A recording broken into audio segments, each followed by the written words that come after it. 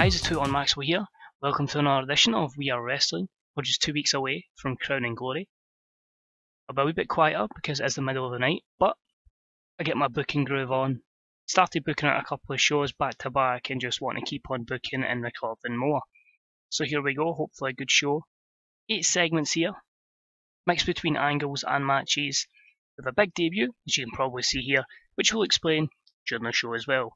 Booking again from the Sir Matt Busby Centre, hoping to capitalise on a bit of the hotbed there, so hopefully get more and more fans coming in, and just generally hoping with as much momentum as possible going into Crown and Glory. But without further ado, guys, on. Just get straight into the show as always. Before I start, thanks for watching, guys. It's deeply appreciated. If you enjoyed it, remember to hit the old thumbs up.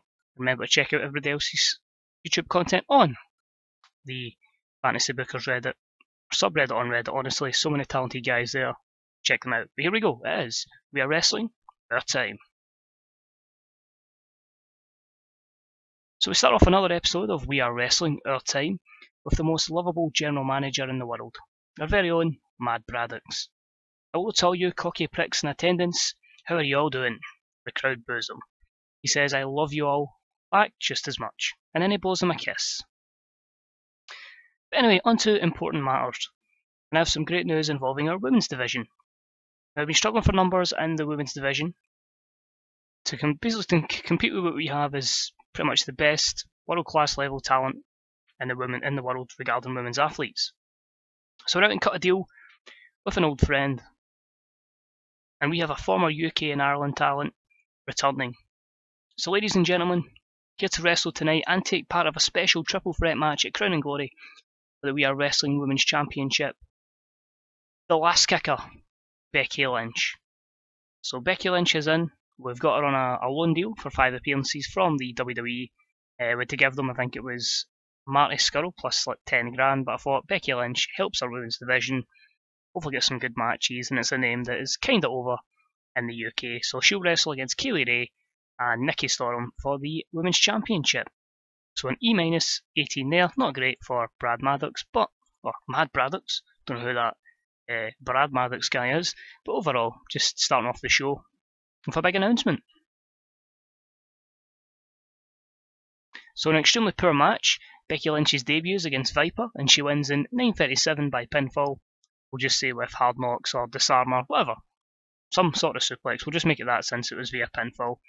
But E+31, we're going to build Becky Lynch up with a bit of momentum, hopefully likes the Viper, can gain some skills off her, and that can only benefit her going forward. But a good debut there for Becky Lynch.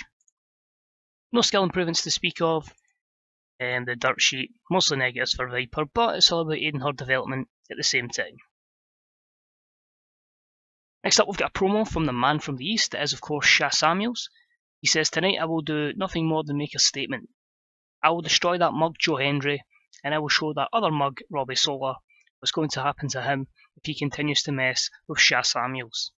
So get him on her if you want, and if you can, you midget, because this is what's going to happen to you at Crown and Glory. So a bit of a threat there from Sha Samuels, and an E+32 promo. Decent, not great, but we have to keep building people up so we get more promos that are hitting D-minuses and hopefully a little bit higher. Negatives there, quite a few. We'll try and sort out his morale once we see the financial predicament of the company at the end of the month. But before his match, we have an announcement from our GM, Mad Braddocks, as he steps up from the announce table to make a big announcement. So everyone, we're just 2 weeks away from Crown and Glory, where all our superstars hope to make a massive name for themselves. Well, with this theme, I think we're going to crown a star for the future. So we're going to have a match. We're going to have 6 of the up-and-coming stars in We Are Wrestling, and they'll collide in a match, and the winner can get a title shot at any time they want over the next year. It's genius. It's never been done before. What an idea, if I do say so myself. So, kind of like Money in the Bank or whatever, but Mad Braddocks is claiming the idea as his own. So we're going to have that match in at Crown and Glory with the superstars yet to be confirmed. But E-23, nothing else to add there, apart from a lot of negatives, but again, it's all about building up.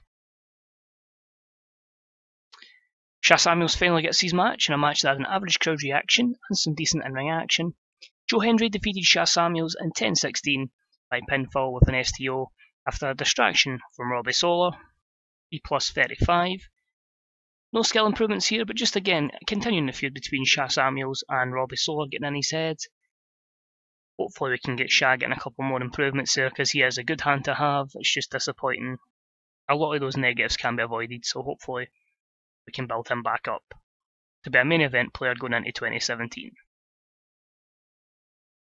We then have a small hype video confirming in 2 weeks' time at Crown and Glory the We Are Wrestling Heavyweight Championship will be on the line inside a steel cage as Mikey Whiplash battles Dave Mastiff, D46 for that small little vignette.